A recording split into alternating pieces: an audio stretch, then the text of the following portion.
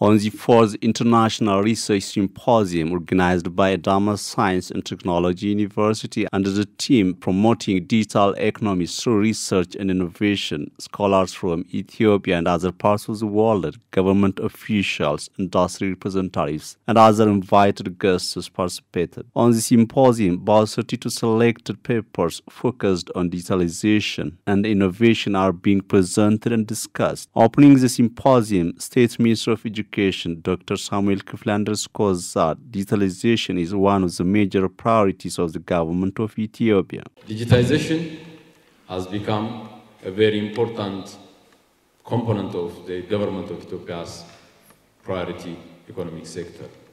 Along with agriculture, manufacturing, mining and tourism, digital economy has been classified one of the 5 major priority economic sectors.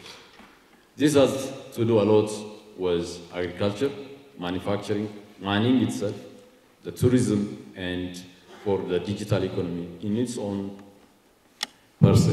The State Minister emphasized that digitalization is a must to catch up with the rest of the world. For countries like ours, a digital economy will create normally a digital divide. Either we catch up, survive, or will be left behind and lag behind and forgotten.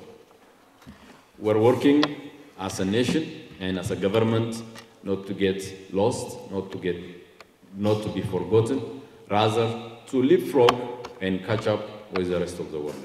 President of Adama Science and Technology University, Dr. Lamiguta, in his welcoming speech pointed out that Adama Science and Technology University has been graduating internationally competent students in applied sciences and technology. Dr. Lamy mentions that the objective of the research symposium is to create a conducive platform for academicians to exchange global experiences. Our university has been conducting a research conference in order to create a conducive platform for academicians to exchange knowledge and experience about global phenomena.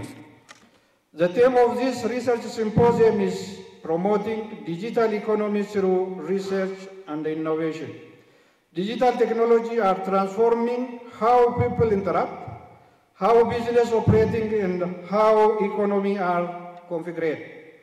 Digitalization represents a key solution to narrowing the vast trade distance. Digital platform can provide opportunity to extend access to local, regional, and international market and knowledge networks.